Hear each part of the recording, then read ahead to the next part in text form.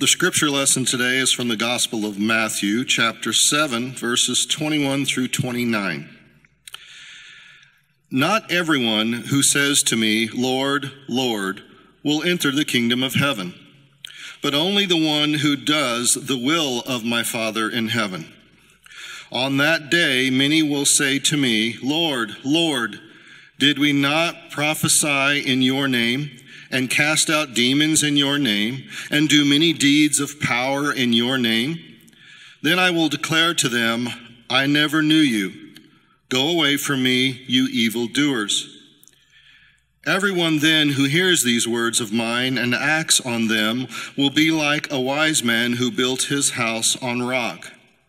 The rain fell, the floods came, and the winds blew and beat on that house, but it did not fall, because it had been founded on rock. And everyone who hears these words of mine and does not act on them will be like a foolish man who built his house on sand. The rain fell, and the floods came, and the winds blew and beat against that house, and it fell, and great was its fall.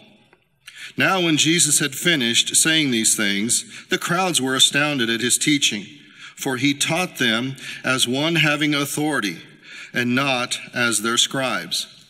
The word of God for the people of God.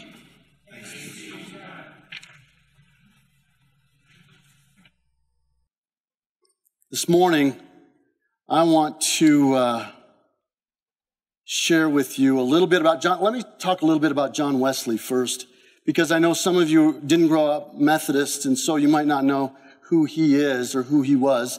John Wesley basically was a Church of England pastor that lived around the time of I don't know when his birthday was, maybe 1705, something in there. And then he was, I think, 86 or 88 when he died. So he lived through that century, the 18th century. And John Wesley was, there's a lot of things you can say about John Wesley. He was passionate about church, and he changed England for sure.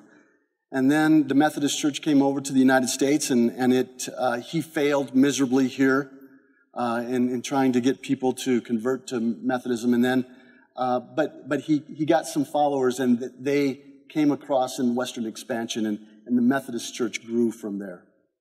So that's a little bit about John Wesley. Now, here's one important story about John Wesley that many of the Methodists know. He was about 35. He had failed miserably in the United States, or the states at that time.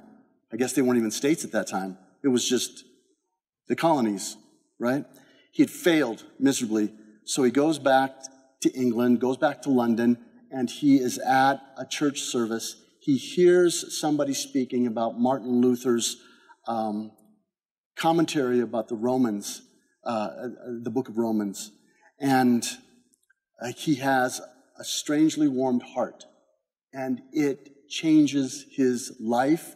It changes it for Methodists. And we become the people of warmed hearts. That's our religion. So when you see in the bulletin this quote from John Wesley at the very top, the very last line of that, he's complaining, he's critiquing about people who know all about religion. They say they know all about religion, but they don't have a religion of the heart. And so he says, it's possible that one may have no religion at all, even though they believe all these things, and may all the while be as great a stranger as the devil to the religion of the heart. Okay? So that's one piece of the puzzle. And then when you see that song, Be Thou My Vision, that song was picked by Katie and Anna to play today, but they didn't know that my whole sermon was going to be about the religion of the heart. And so the first line of that, Be Thou My Vision, is Be Thou My Vision, O Lord of my heart, right? So it just became a God thing that happened. And then in the unison prayer, if you'll just look at the first line of that, O Lord, take possession of my, And then if you'll look at the sermon title, your religion of the heart. I put your religion of the heart because you don't need to know my religion of the heart. You get that every Sunday.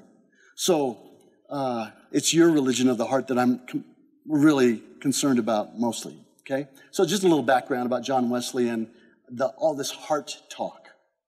Now, this Bible that you bought for the confirmands, it is awesome. The Methodist Student Bible, NRSV version. The very back, page 1428, there is the general rules of the Methodist Church.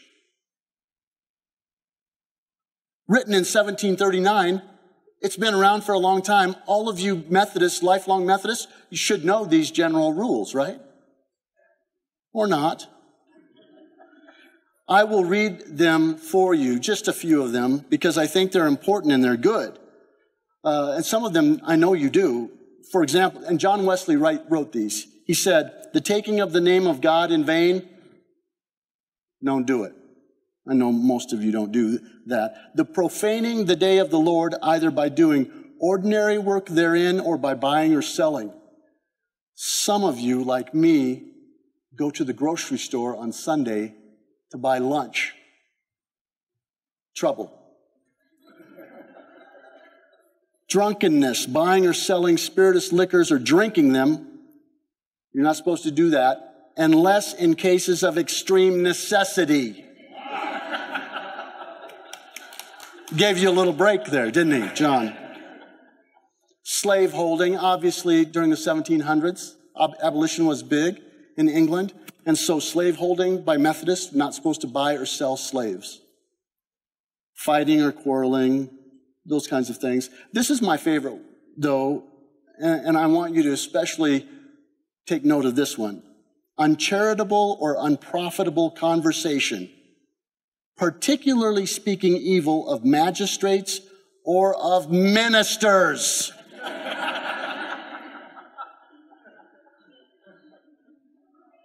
That's just good. That's good religion right there. So, this is John Wesley, 1739. Of course, in 1739, the world was different, right? He spoke differently. People did different things. In 250 years or 300 years, do you think people will speak differently, do different things? Of course they will. Of course they will. So, today, what I want to do, I had this critique a couple weeks ago in our visioning, and a person said, I wish that the church would be more biblical. And so I thought, yeah, that's a good critique, because Jesus was critiquing those people when he said, you who say, Lord, Lord, practicing, playing at your religion, but don't do the will of God, I won't even know you when you get to heaven. And then John Wesley, in that first quote in the bulletin, he says, you might know all the different things about the incarnation or say the creeds or do those different things. But if you don't have the religion of the heart, you're like the devil. It's a critique of those people who are playing at religion, right? And so I got that critique like, oh, I wish the church was more biblical. And I thought, yeah, that's great. And so what I've done is I have decided to do a class.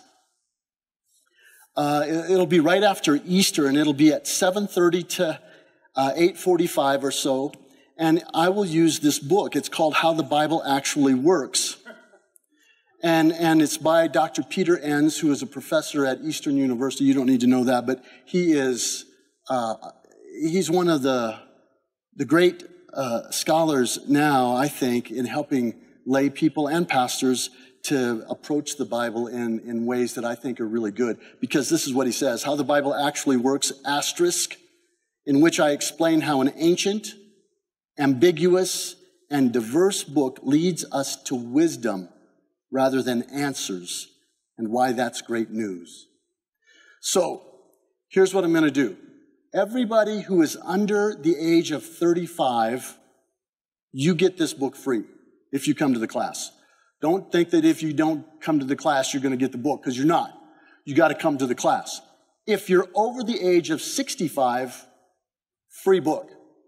Okay? So I want people 35 and younger, 65 and older, you get the free book. Everybody else, I figure you're working, you can go ahead and afford a book. So anyway, we're going to do that, and we're going to do it on Sunday nights after Easter through the middle of June. I hope you can come to that. Even if you come to one or two, it'll be good. Because what I think is that we have a certain limited number of tools when it comes to interpreting and understanding the Bible.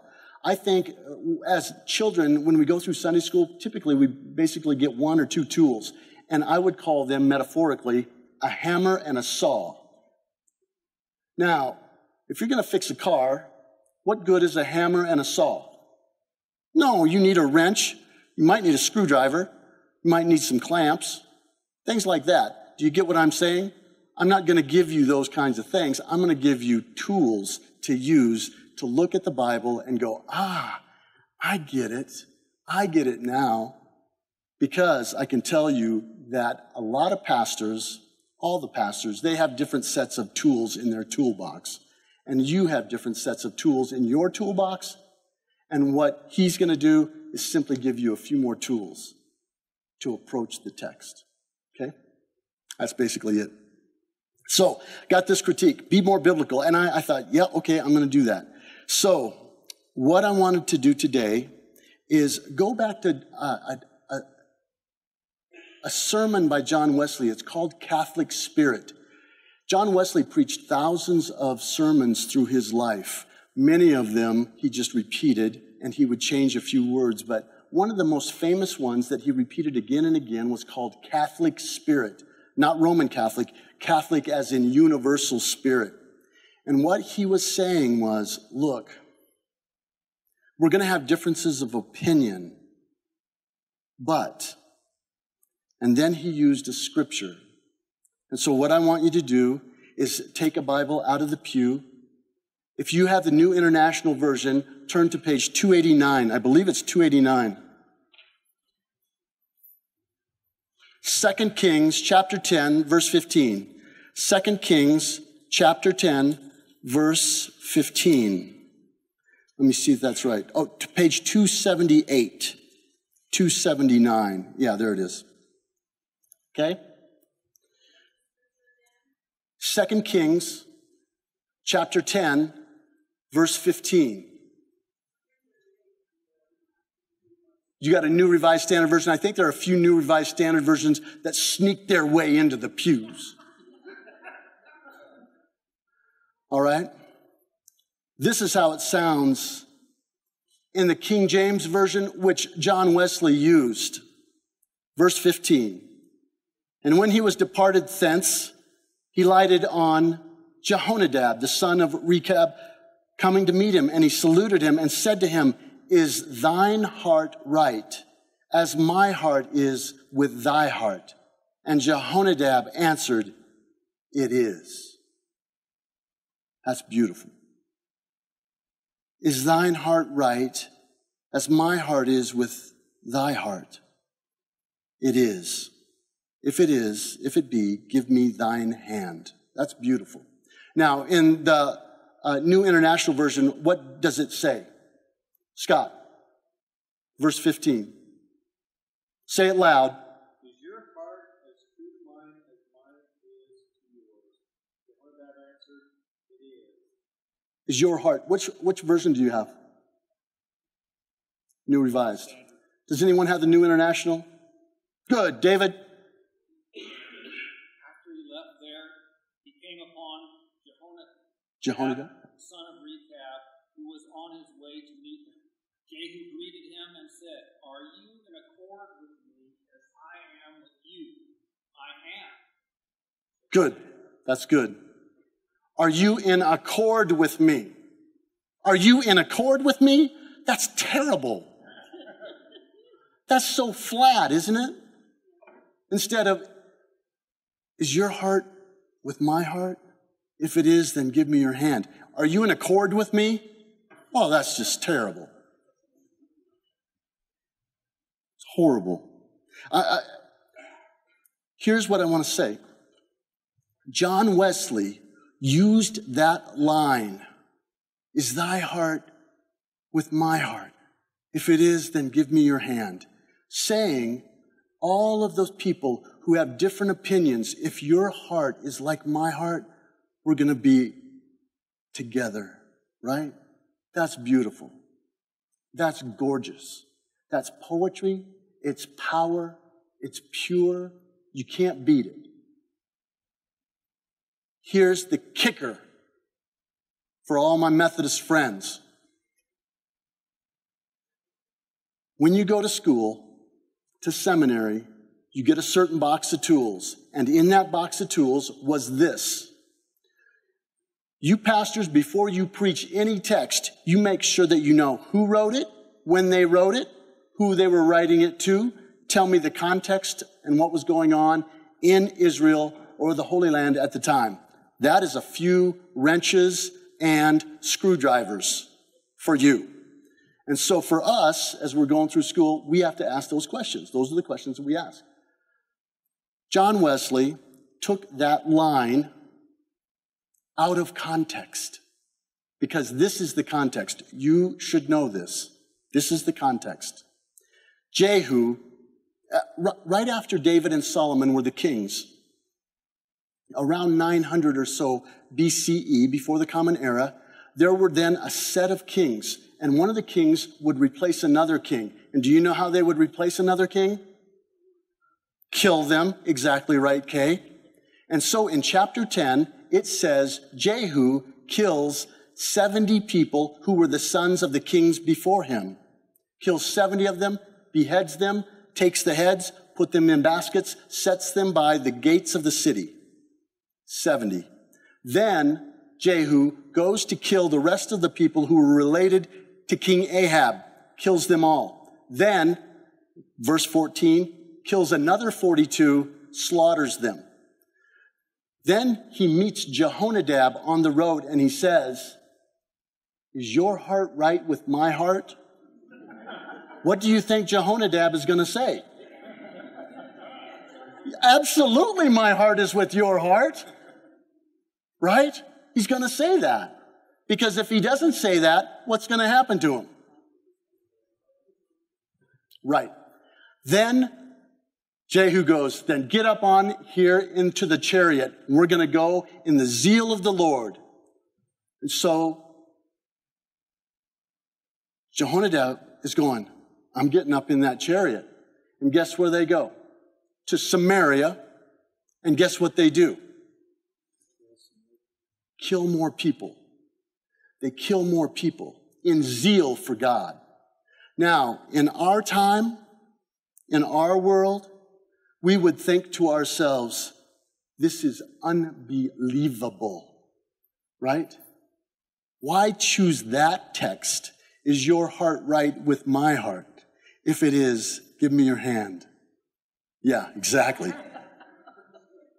So John Wesley uses that text, that little text about thy heart, and he creates this whole sermon about people having different opinions about religion, but if they're deeply together down in the heart, then it's going to be okay. So it's out of context. It's basically a proof text. Have you ever heard that word before? Proof text? You take a text out of context in the Bible, you use it to make sure that your point is being affirmed or confirmed. That's what it is. And so John Wesley, if I were to critique John Wesley, which I am doing right now, I am saying, John, I can't believe that you use this text. I see the poetry in it, but in the context of the story, it's terrible. It's terrible. So, here's the thing. The Bible has been used in a number of ways through history. We all know that. It has been used to justify slavery, right? And it's also been used to abolish slavery. It's been used to keep women down. It's also been used to free women or emancipate women. It's been used to do terrible justice to people. It's also been used to do great things for people. On and on it goes. So here is what I would say to you about the Bible. Be careful when you use it. Because people like to throw the Bible at others, saying, this is what the Bible says. And I always want to say, is it? Let's be careful. Because it is diverse and ambiguous and ancient. And in fact, I would say this. 2,800 years ago, when they wrote it, it would be like if we projected ourselves 2,800 years in the future, or around the year 4890, and we look back to today and say, this is the world the way it is. Think about 4890. How much change have you seen in the world in the last 50 years, in the last 80 years, if you're 80? Do you think there's going to be a lot of changes between now and 4890? A few. So be careful. Be careful with the Bible and the way that you use it. That's all I want to say. That's all I want you to take away from today. Okay? Amen.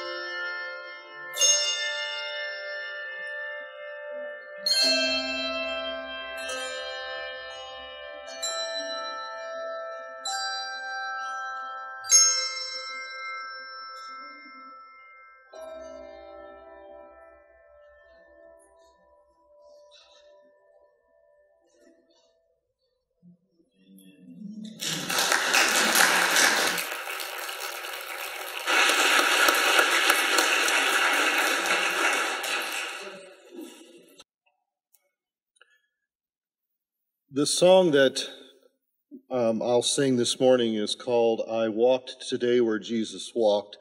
It's not in the bulletin because we didn't decide to do this until yesterday, so we missed the printing. But as I think about the words in this song and sing this song, a number of years ago, Connie and I got to go to Israel, so it brought back very fond memories.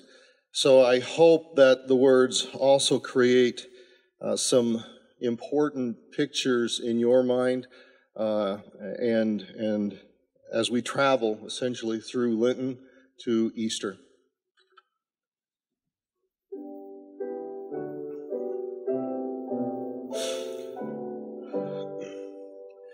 I walked today where Jesus walked, in days of long ago. I wandered down each path he knew, with reverent step and slow. Those little lanes, they have not changed. A sweet peace fills the air. I walked today where Jesus walked, and felt his presence there.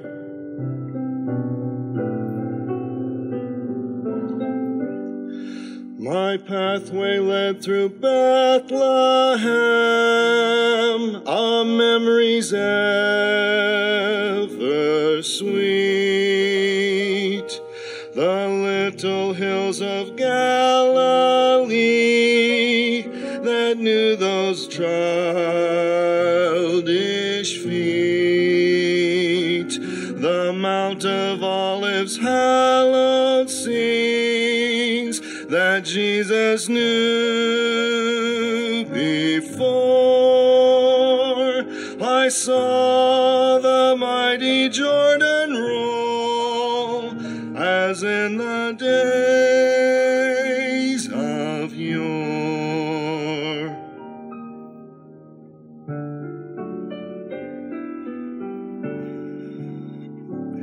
I knelt today where Jesus knelt, where all alone he prayed, the Garden of Gethsemane. My heart felt unafraid.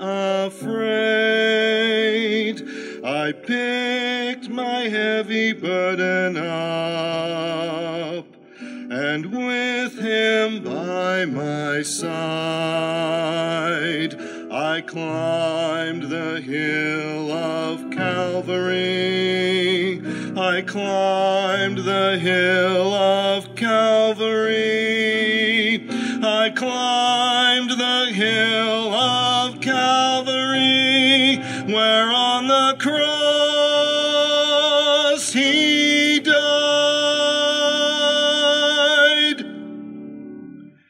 I walked today where Jesus walked, and felt him close to